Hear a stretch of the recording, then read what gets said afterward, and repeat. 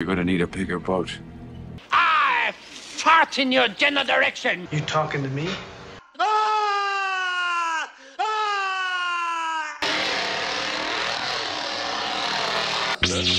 We're going to talk about iconic props from the 1970s.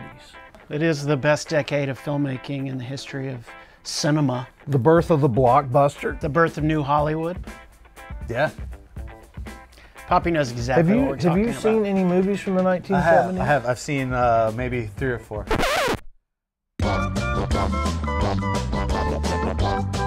I'm Scott Prop and Roll, and welcome back to Prop Guys React. We got Mark, Poppy, and Matt in the back.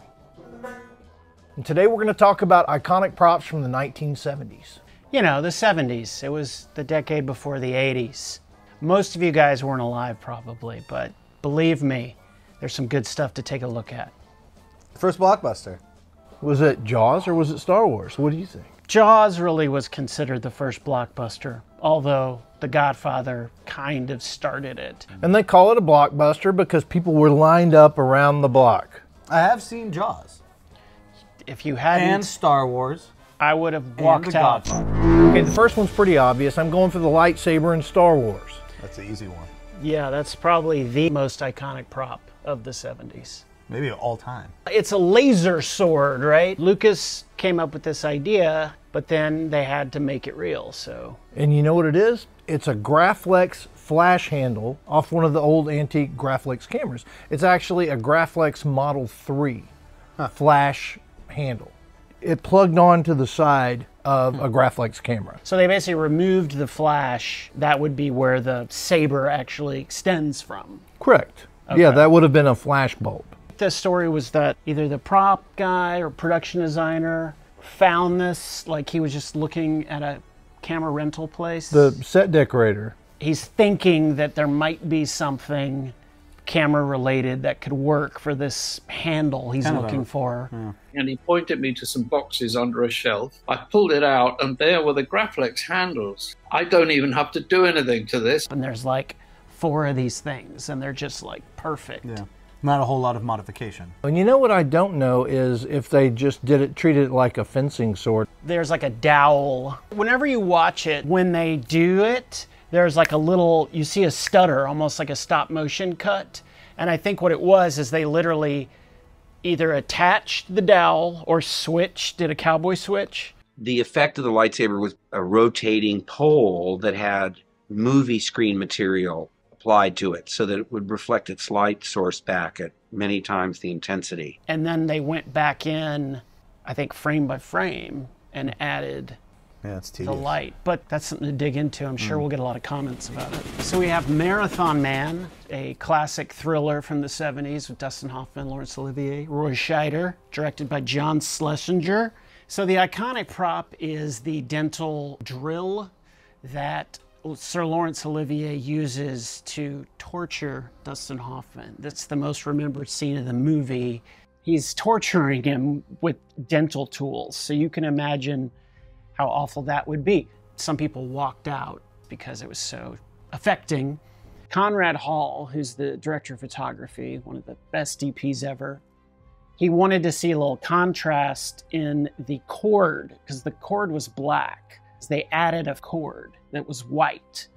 You see him plug it in, and then there's a close-up of the drill going in, and you see this white cord coming out of the back. If it was black, The cord just disappears. Right. basically. exactly. It's funny that you see something, though, that is being subbed out for something white. Most of the time, DPs don't want anything white because it's too reflective, it's too bright, it calls your attention. But Schlesinger knew how he was going to shoot it. He knew he was going to do a close-up of the drill going into the guy's mouth, but then cut away and let the audience kind of, you know, imagine. It's told in like sound. Yeah. Somebody wanted Schlesinger to shoot a close-up of it actually touching the tooth. So they shot it, and apparently special effects worked on making a little puff of smoke when the drill hit a tooth, but they didn't use it because it's more effective without it. But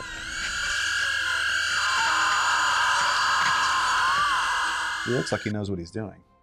He knows the drill. you guys, that's a real mouthful.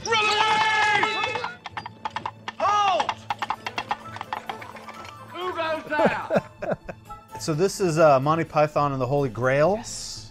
It's one of my favorite movies growing up. Me too. I have seen it. King Arthur and Patsy. They use coconuts to mimic the horse hoof sound as they're running. This is how the movie opens. The smoke clears a castle, and then over the hill comes King Arthur and Patsy, and he's got the coconuts, and this was the first bit that they discussed for the movie. That it's funnier if they don't have horses, even though the budget didn't really allow for it anyways. Ridden on a horse? Yes. You're using coconuts. What? You've got 2 empty halves of coconut and you're banging them together.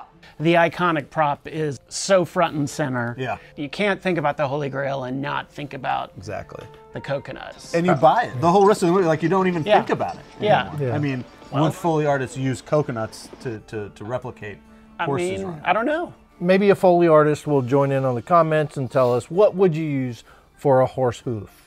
That's more of how they would sound on pavement. on a hard surface. With horseshoes. Right. Not so much out in a... A grassy landscape. I bet they did it for radio broadcasts. It's a Western, and you'd hear the clippity-clop. They got that from somewhere. A 5-ounce bird can't carry a 1-pound coconut. It's funny because it's so ridiculous they're trying to throw the logic at you. And the logic's not about the horses, it's about the coconut. Are you suggesting coconuts migrate? Not at all. A good runner-up for the coconut shells would be the rabbit. That's pretty good, too. Yeah. That runs. Do you remember, it gets built up by the guy they run into. He's like, that's a huge monster. And they get up there and it's this rabbit. And the guy goes to kill the rabbit and it flies up and like bites his head off. And Arthur's like, Jesus Christ! Jesus Christ! If anyone watching hasn't seen Monty Python's Holy Grail, do yourself a favor, watch it. All right, so we have a iconic horror cult classic, Phantasm. And there are these chrome spheres that fly through this mortuary and kill people.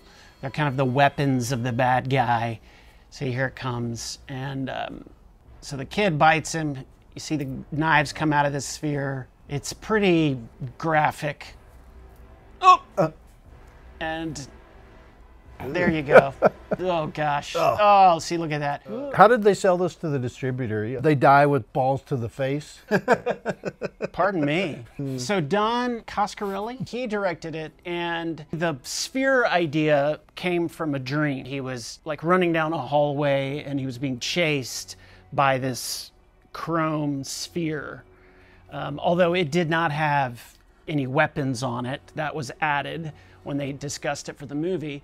This was made by a special effects prop maker in LA named Willard Green. The way they shot it, which is the classic low budget way, is they shot it backwards.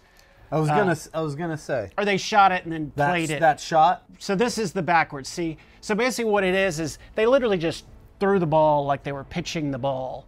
And then, so it starts on a high trajectory and then it would go down. And then they reverse it, so a lot of the shots, the ball comes in low and then it goes up. And so, you know, real kind of rudimentary stuff. I know that when they first shot it, they had a lot of trouble, but then they realized they couldn't light the ball itself. They had to light everything around it, so they had to light the walls. They had built like a little wall that would go in front of the camera with a little round hole in it, so that... So you don't see the camera? Yeah. It doesn't look that scary. He's having a ball. He's having a ball. Wow, you're really good at playing that, Scott. All right, well, I'm not actually playing it because I got Poppy right here. And that's exactly how they did the banjo scene in Deliverance, dueling banjos. All right, so in this scene, you have Ronnie Cox grabs his guitar and a local kid has the banjo. They're playing dueling banjos together. Problem is, the kid that they liked that had the perfect look could not play the banjo. So they had an experienced banjo player hidden behind. They had sleeves cut in a shirt and somebody hid behind, and because look, those are kind of man hands for as young as the kid is. They had an experienced banjo player doing it for most of it. The only time you see it is either over the shoulder or this really low angle or you can't tell. Yeah, because there it's actually the kid, but when you get for those tight close-ups, you can almost see the hands. Well, I look think different. he's strumming, but I think the other hand is not. It's the guy. Oh yeah. Because it's almost like you could learn that, you know? Yeah.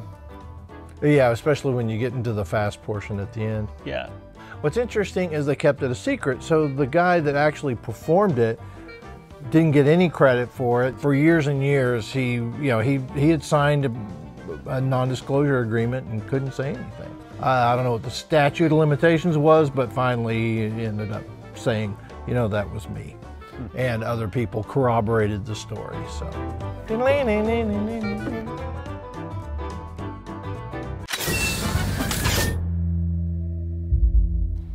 So here we have Alien. This scene is with the eggs. Roger Christian, the art director, talked about they had a few that were practical, and they would open up, but they had a lot that were for background. But they would open up on the inside, and they used a sheep's stomach for the top portion. So the membrane is a sheep's stomach? Yes, yeah. Well, that's gross. You forget how good it is. Yeah. Because it's got like the translucent, you see the face hugger on the inside moving around. Ridley Scott actually put like a rubber glove on, and he's the one who manipulated Alien when it flies out. So he would put his hand underneath and throw out the octopus looking thing. Ooh. Uh-oh. Yeah, that's Don't do it. There's There's sheep's oh, stomach. yeah, because look at it. It's so Yeah. gross. Oh, God. And the effects. Oh, no!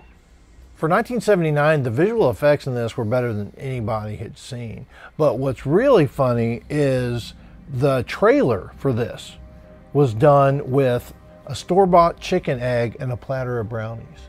And that's all it is. If you look at it, it's just the camera moving over a baking pan full of brownies up to an egg. Ridley Scott, he was an art director prior to this, so he was really always he still is extremely involved in the production design. It's hard to beat the original Alien. I don't know. It's just so good. Personally, I like Aliens better. So this is from arguably the best movie of the 70s, if not the best movie ever, which is The Godfather. Has lots of iconic props in it. This might be one of the most memorable, and it is the horse head. The movie producer has fired Johnny Fontaine. This is the threat.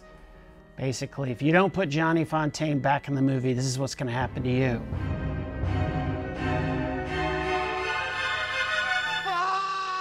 Uh-oh.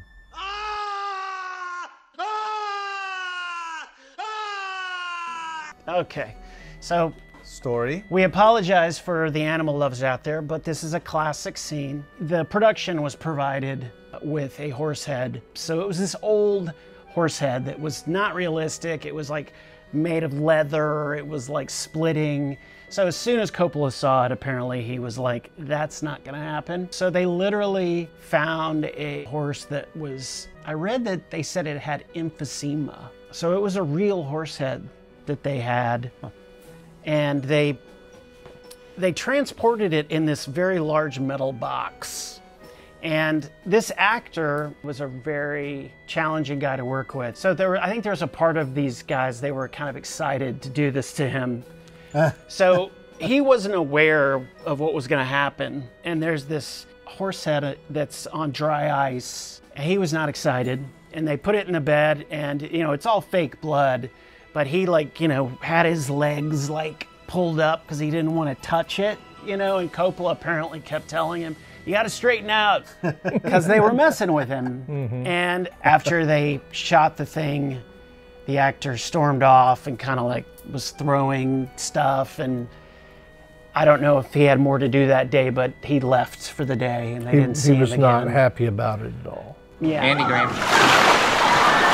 All right, so I pick the Narragansett beer can from Jaws. I'm sure not everyone thinks of this as an iconic prop, but I do. The whole East Coast would think so as well, because this is a very popular beer on the East Coast. So much so that years later they made a commemorative Quint beer can. It looked just like this, and it says 1975, and it says Quint's beer. But if we're going to say this is iconic, you might want to say the styrofoam cup is iconic as well. Yeah. What I will say is cans up until like the early 70s were steel. However, this and what Quint has, it's not steel, it's aluminum. But I think they were just doing aluminum East Coast. So when most of the country saw this, they were like, wow, how does he crush that can? Because they weren't introduced to aluminum cans till more, I guess, past 1975. But there were a few companies like Narragansett where they had aluminum factories that were starting to switch their equipment over to make aluminum cans. Based on everything I know about this movie and behind the scenes, I could almost guarantee that Robert Shaw was drinking a real beer there. In fact, the classic... The speech. The speech. In the boat. If you really pay attention, his demeanor kind of changes. You know the thing about a shark-sized chief? It's got lifeless eyes, black eyes like a doll's eyes. You know the thing about a shark? He's got lifeless eyes, black eyes like a doll's eyes. All right, so here we've got Game of Death, Bruce Lee. And he's got nunchucks. Yes. Popularized maybe because of this movie? But anyways, very iconic. The story goes that he couldn't appreciate the nunchuck at the time. The other actor here, Dan Inosanto, I believe is his name, he actually introduced Bruce Lee to the nunchucks. Apparently he mastered them in about 3 months, which is impressive in and of itself. Yeah. But apparently Bruce Lee had his own take on this. He designed his nunchucks for this movie to match his jumpsuit.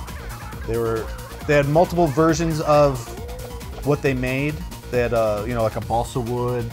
I'm sure they had some rubbers as well. And but it's cool. He put his own spin onto these and really was hands-on in helping design it for this. Yeah, pretty iconic look. And of course, this was the inspiration for the bride's outfit in Kill Bill. Tarantino used the yellow jumpsuit with the black stripe. This might have been Bruce Lee's last movie. Is this the movie he died on? You're right. I think they might have finished it with doubles. Yeah. Yeah, I think he died when they were still shooting. Yeah. They're all gonna laugh at you. Carrie, it's the bucket of blood. It's hard to think about this movie and not think about this scene. So what our iconic prop is the bucket of blood? Yeah. Which is supposed to be pig's blood. Yeah. There's a whole sequence of following the string up to the rafters, up to the cross beam, and onto the bucket. It's really good De Palma. This entire sequence is done in slow motion. Now, our audience doesn't know this, but Sissy Spacek is your aunt. Yes. So my question is, how old were you when you saw this for the first time? I was a toddler when it came out. You know, I don't think I saw it until I was probably in my maybe early teens, maybe I don't know. So they purposely didn't let you see it, but you knew your Aunt Sissy was in a horror movie. Growing up, I would go to my grandparents' house, her parents, and the room that my brother and I would sleep in at my grandparents' house was her old room. And they had decorated it with posters of her movies. There was a Carrie poster. The one where it's like the split where she's like clean and then bloody. That was an image in my head for years.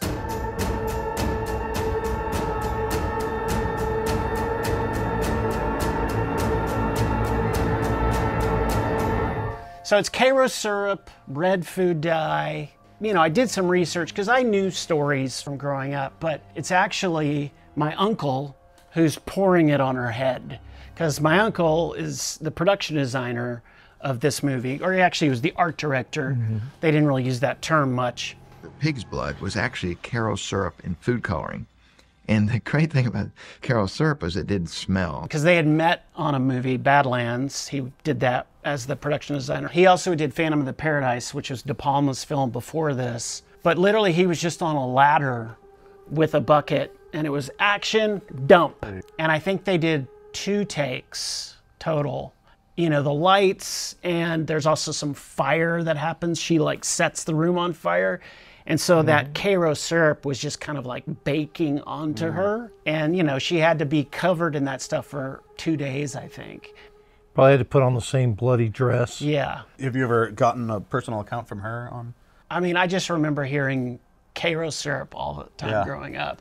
You know, we would be eating pancakes with Karo syrup, and it would come up. So I've got a story. I was 6 or 7 years old. I went to see a movie called The Hindenburg, and we snuck into Carrie. Really? And saw, as we went in, it was the big jump scare with the hand coming up out of the grave. It was the end of the movie. Oh, yeah. And I had bad dreams about the hand coming. That is her. That's her hand? That's, yeah. They said, you know, you don't have to do it, and she wanted to do it. So Jack, who's my uncle, had built a little set, like a little box for her to be in when they had these rocks and stuff, and yeah.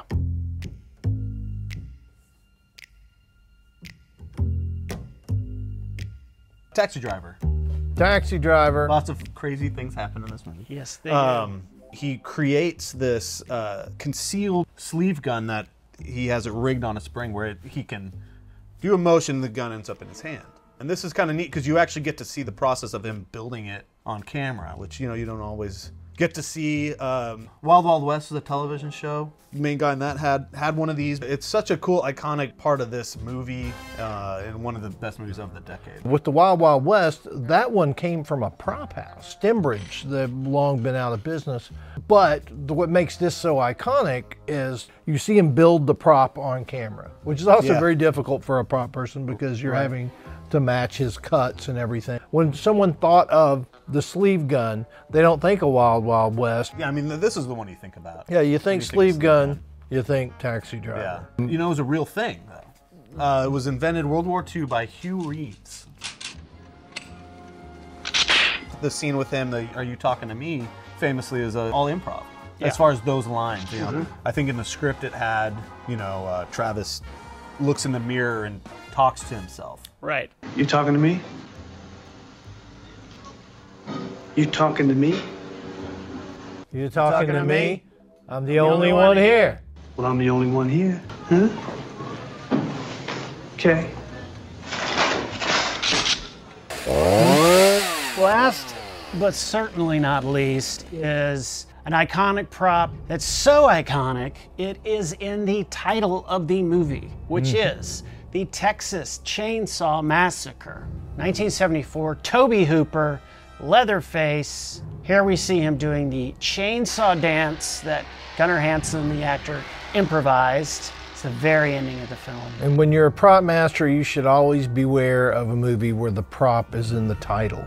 This was like an independently made movie that they shot in Central Texas, around Austin. This was a chainsaw that one of the investors of the movie had in his garage. That's a Poulan, isn't it? It's some conflicting information. Some people say it's Poulan 306A. Some people say it's a Poulan 245A. And I think the 245 is listed more commonly. Originally it was green, but they painted it yellow and then they just covered the logo with some electrical tape. And they only had one, right? They had one. One is none. What we commonly say on the prop crew is, one is none, two is one, and you should have a third just for fun.